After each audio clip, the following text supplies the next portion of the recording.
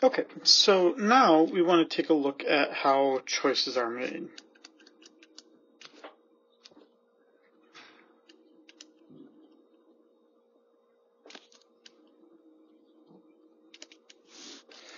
And in looking at consumer choice, what we're trying to understand here is notions where people are making money through or making choices based on the fact that they face limited money.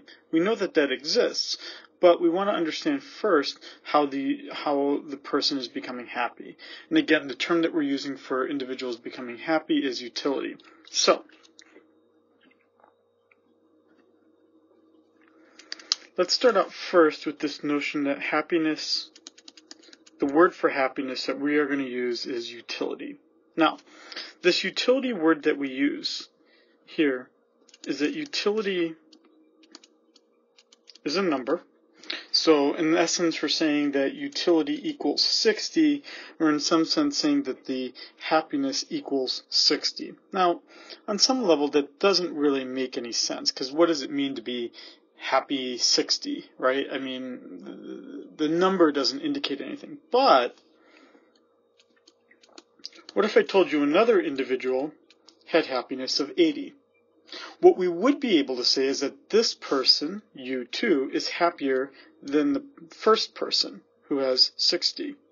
So, this is the utility number that we're using is a ordinal number, meaning it's rank ordered. This person is happier than this person. But it is not the case that this person is 20 units happier than this person, because the numbers don't mean anything across different individuals. All that we know is that bigger numbers, person's happier. Smaller numbers, person's less happy.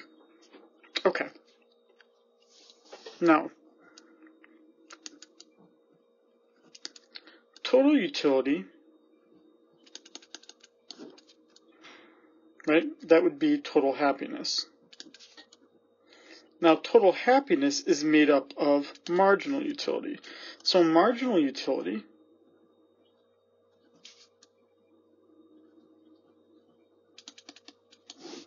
that's our increase in utility as I consume more of the product.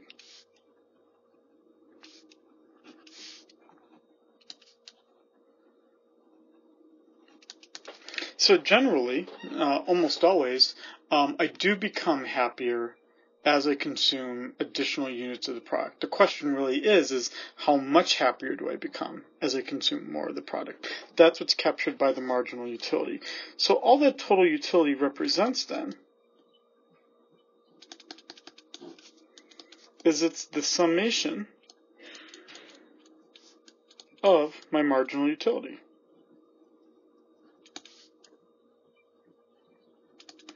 It's the summation of my marginal utility for all the products consumed.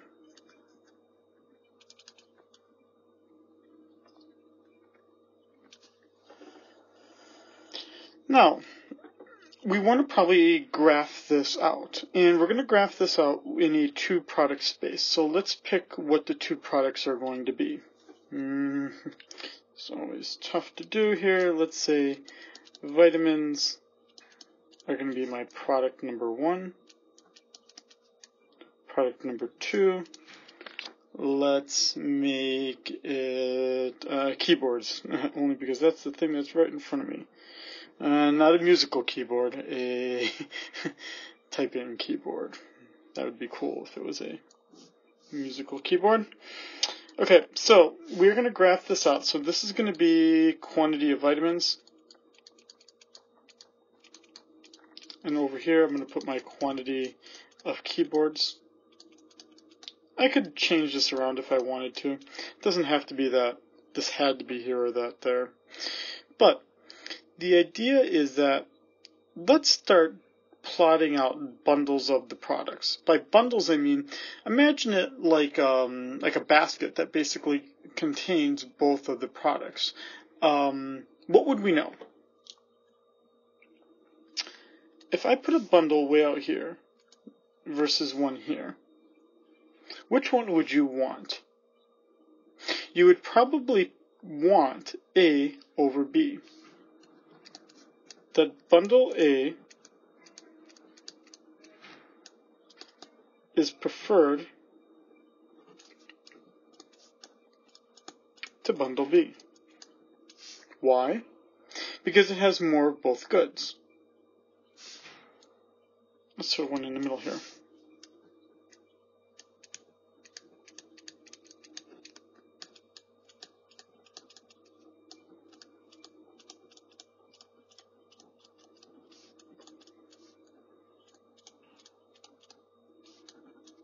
That bundle C is not preferred to bundle A. Because it has less of both goods, right? And I could have said the same for B as well. That bundle B is also not preferred to bundle A. So I have two notions of the kind of relationship that can exist. One where it's preferred and one where it's not preferred. And at this point, I don't need to know anything about how much people want certain things, because we know that if I have more of both products, I must absolutely be happier. And if I have less of both products, then I must be less happy. Okay. So now, the question is, what about a product right here? Which brings up the question then, what is the relationship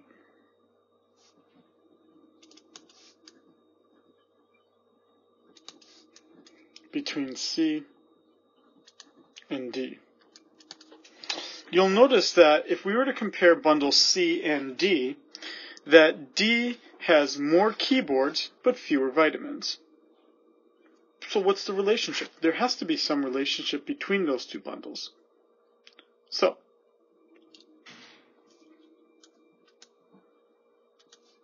let's just write this out here. D has more keyboards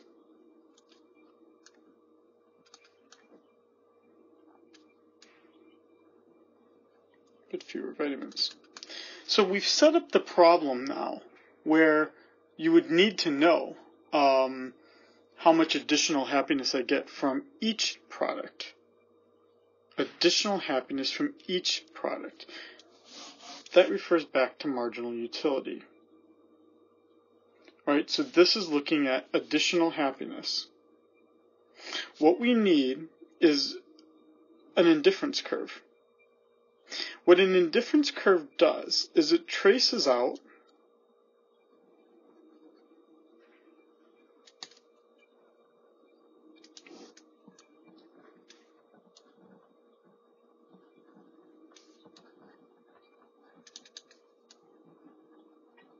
all the bundles that generate the same level of total utility.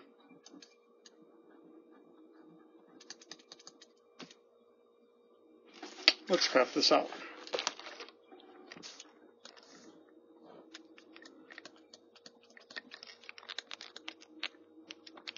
I'm just going to keep this easy here. Quantity of vitamins, quantity of keyboards.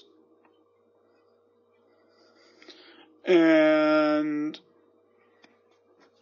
we already knew again the relationship between A and B and C. You can see they lie in a straight line when having more of them, each having more of both goods as we go to C and as we go to A. The question was how do we understand C and D? And what we could start to see are indifference curves. Indifference curves that most of the time look like this, that are curved inward. They kind of look like the man curves. They're not the man curves, but they kind of look like it. And again, each of these have a constant level of total utility. And as we move further to the right,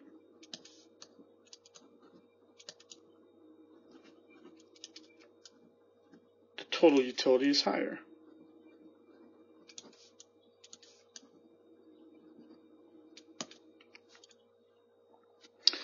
So this would be U1, U2, U3, U4, U5, U6, U7. That U7 has the highest total utility. The relationship between C and D is that bundle C is indifferent to bundle D, meaning both make you equally happy.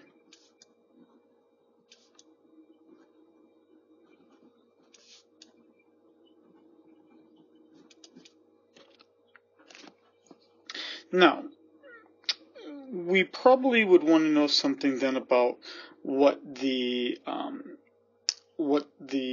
slope of this curve is.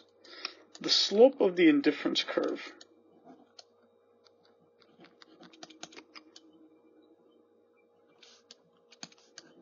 is the ratio of the marginal utilities. Now there's a reason why that's the case. Because essentially along an indifference curve,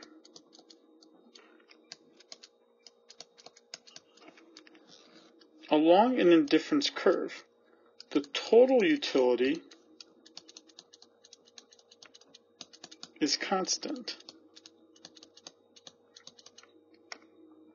Which means every time I have less of K, then I have less utility coming from K. But I have more vitamins, which means I have more utility coming from vitamins. And the two need to exactly offset each other, because that's what's going to keep the total utility constant. So,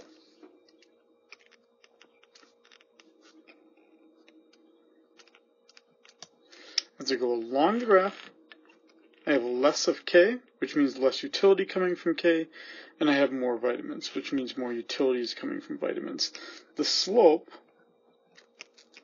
equals the marginal utility that's coming from vitamins over the marginal utility that's coming from keyboards. And it's negative because it's downward sloping. Now, another way to write this out would be it's the marginal utility of the good on the x-axis over the marginal utility of the good on the y-axis.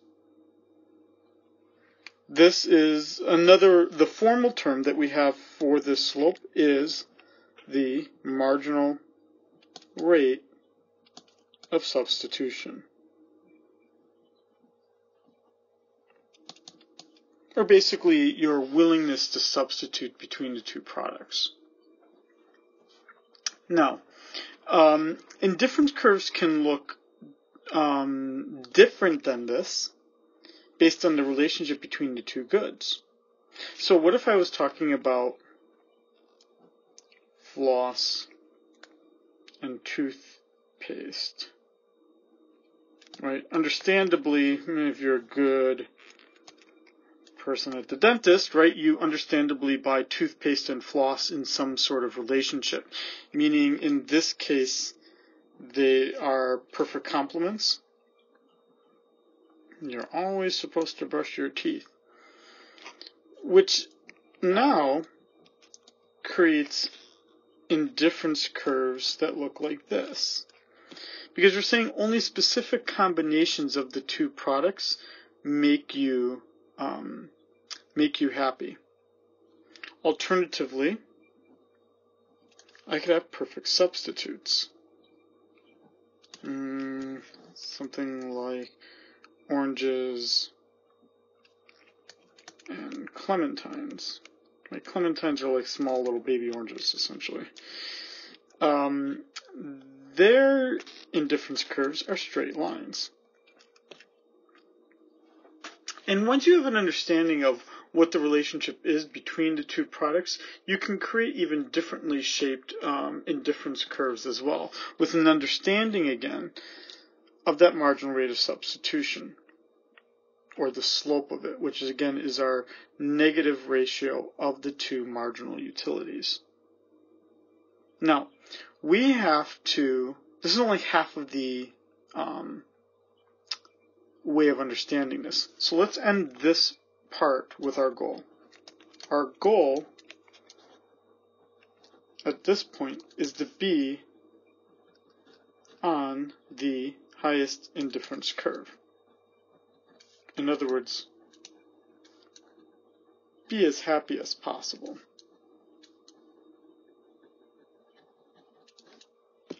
Now, we need to find out the thing that's going to limit us or constrain us.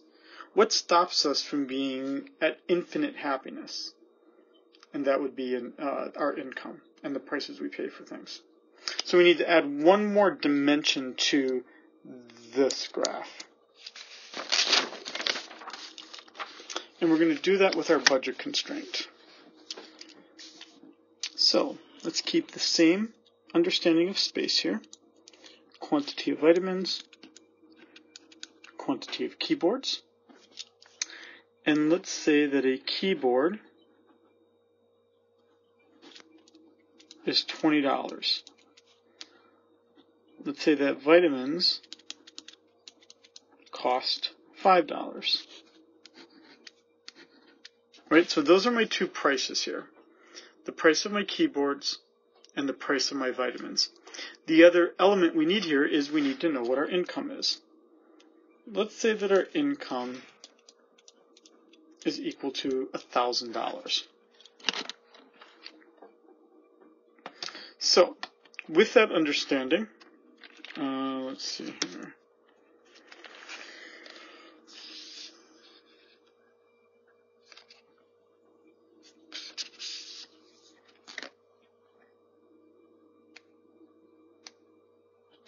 With our understanding here, I'm just trying to figure out, I think there's a way I can do a calculator here. I don't think so, actually, never mind. We can do the math. I was going to try to do it where it pop up here, but let's not worry about that. We need to draw a budget constraint. And there is, unlike the indifference curves, there is only one budget constraint because we have only one income. The thing we need to do is we need to determine what the x-intercept is going to be and the y-intercept. The x-intercept, meaning where does the line intersect with the x-axis, that's going to be my income divided by the price of vitamins. Basically, it'd be a scenario where I did nothing but spent my money on vitamins. That would be 1,000 divided by 5. Which would mean that the most I could possibly, sorry, not dollars, the most I could buy would be 200 vitamins. Okay? Then I need to figure out my y-intercept, which is going to be my income divided by the price of keyboards.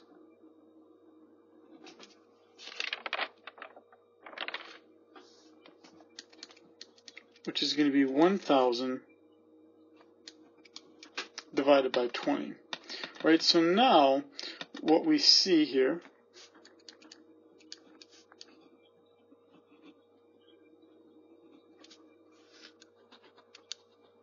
is that simply we need to connect the dots. The slope is the price ratio, or the price of vitamins over the price of keyboards, which in this case is 5/20. And it's negative because it's downward sloping.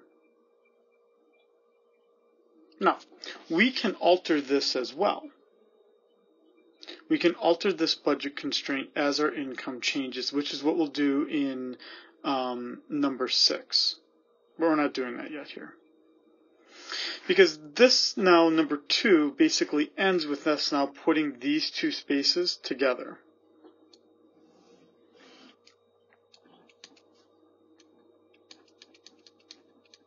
Quantity of vitamins, quantity of keyboards,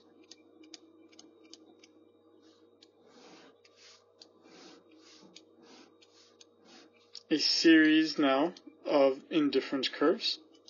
Again, goal being we want to be at the highest one possible, but something stops us. That something that stops us is our budget constraint.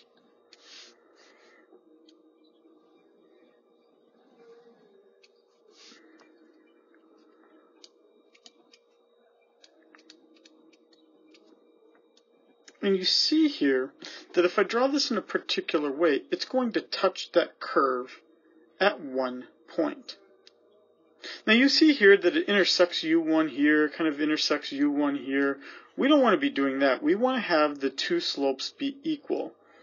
The goal, as restated here then, is the highest indifference curve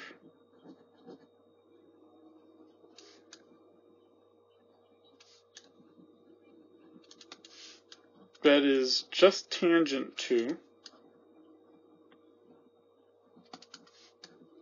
the budget constraint.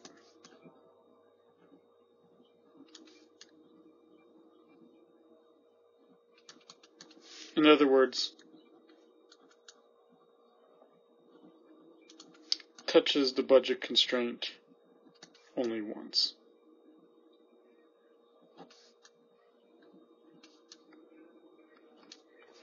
And we see that happening right here. This right here is our optimal choice, which is the thing that we started out, we ended with number one as part one of this as what our goal overall was, which was to find our optimal choice. This is our graphical understanding of our optimal choice. In number 4, we'll actually have a mathematical description of what this optimal choice looks like.